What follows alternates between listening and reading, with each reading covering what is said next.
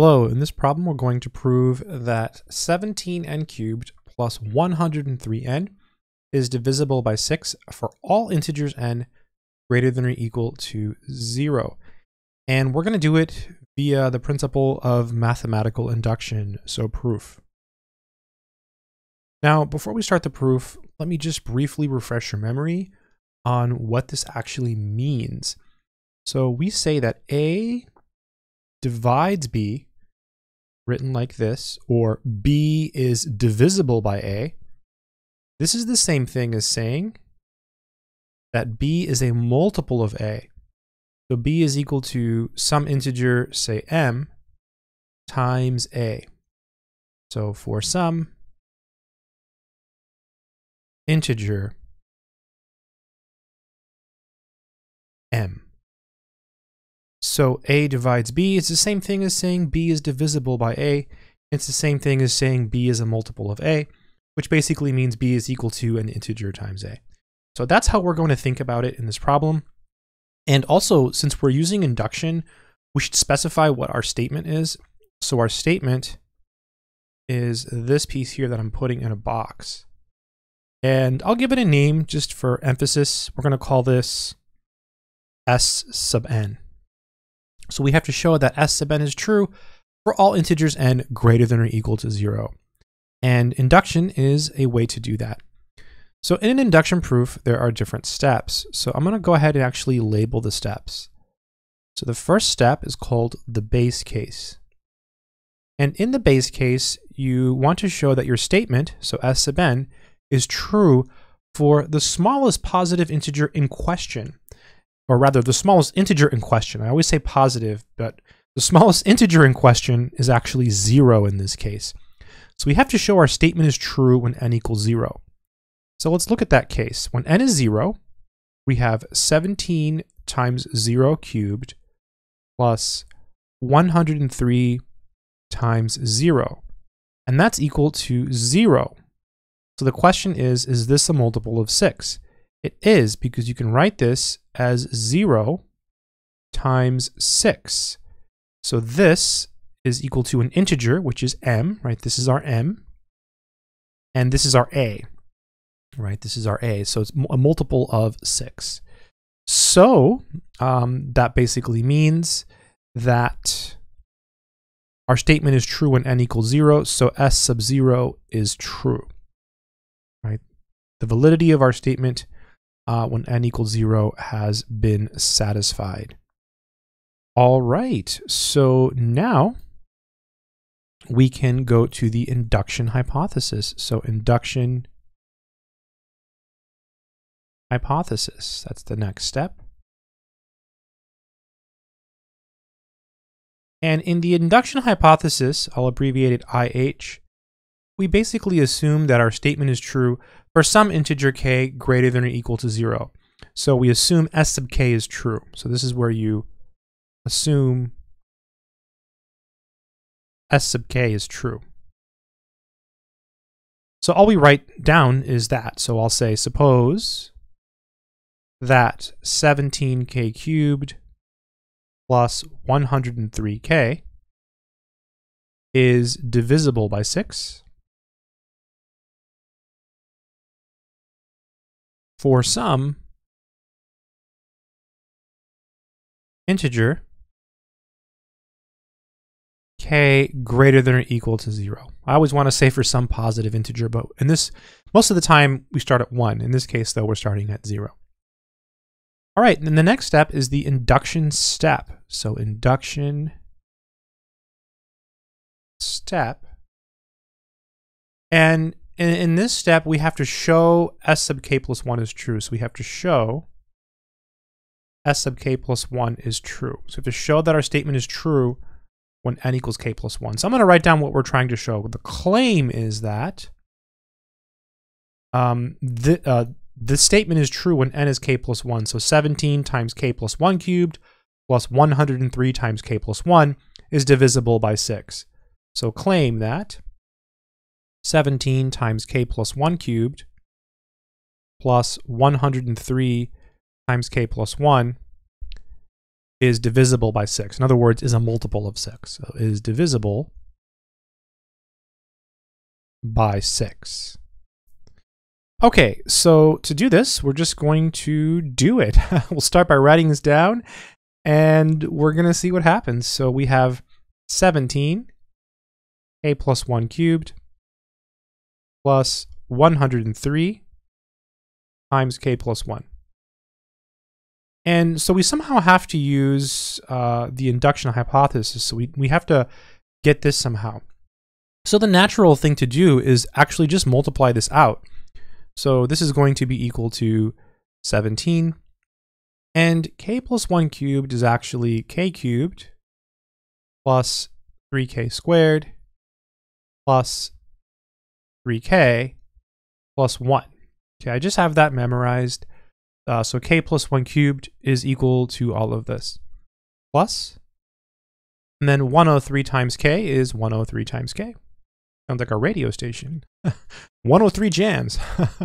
And then 103 times 1 is 103. And I guess the next thing to do is just multiply this out. So this will be 17k cubed plus 17 times 3 is 51, so we get 51k squared. Same thing here, except we get 51k. And then 17 times 1 is 17. And then here we still have the 103k plus 103.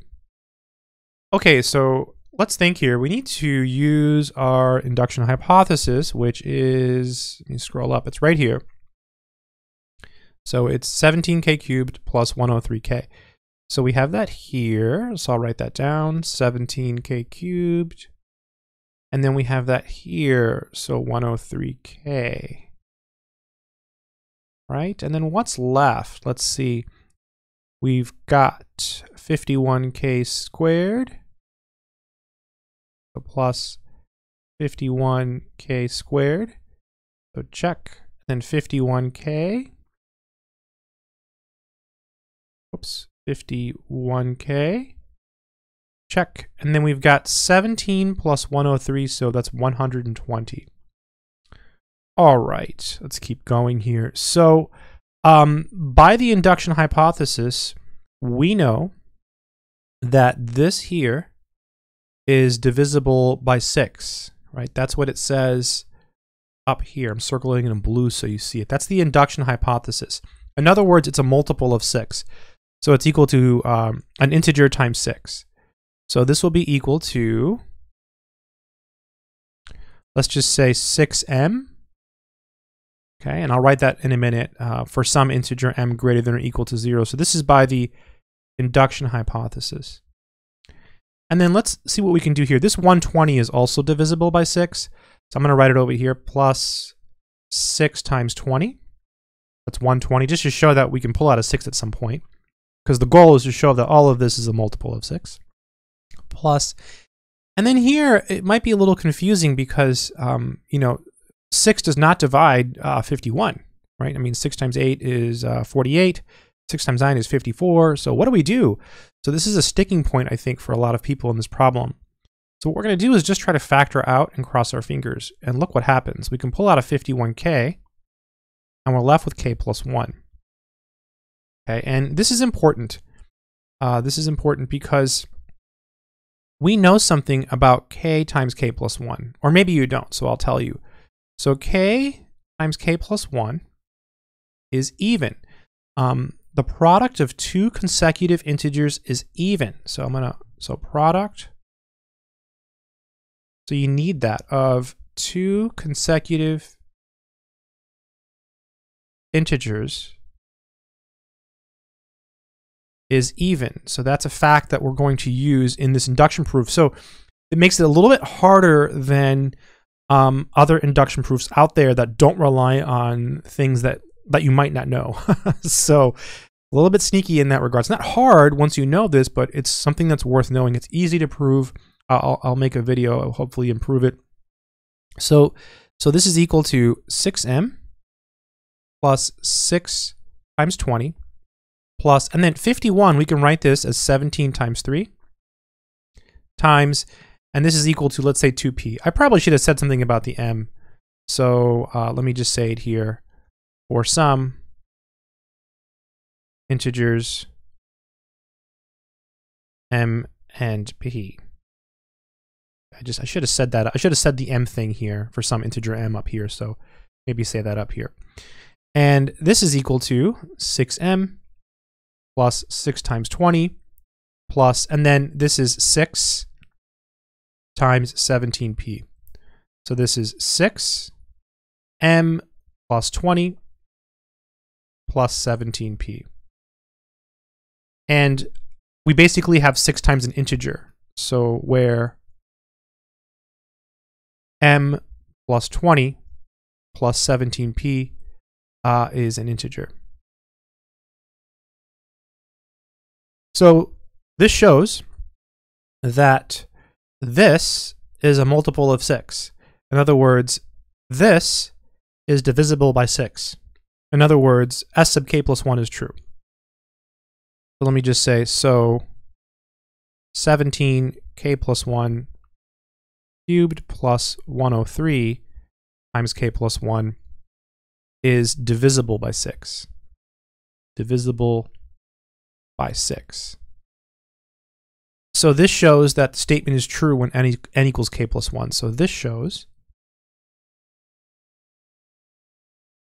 s sub k plus 1 is true.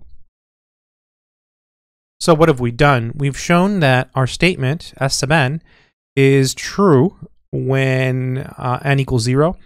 And we've shown that if our statement is true for some k, it's also true for k plus 1. When you combine those two things, you satisfy the criteria for the principle of mathematical induction. So now we can say, thus, by the principle of mathematical induction, so mathematical induction, our statement s sub n is true for all integers n greater than or equal to 0. So we have that 17n cubed plus 103n is divisible by 6 for all integers n greater than or equal to 0. And that completes the proof. And the only thing that's a little bit sloppy here, I think, is right here, I should have said for some, just a m and z. M, an element of this funny z, is the set of integers. So you should have said that here, and then here, for some integer p. So here, say the part about p. Say it in this line here. So for some integer p. So you want to say that in this line, and then say this one in this line, just to make it a perfect proof, because proofs are supposed to be airtight or watertight or something tight. So you want a clean proof. So I think that's it. Hopefully this has been helpful to someone out there who is trying to learn some stuff, learn some induction. And yeah, it's a good problem because it requires that you have this extra knowledge. So I think that's a sticking point for a lot of people. In any case, I hope this video has been helpful to someone out there. Good luck and take care.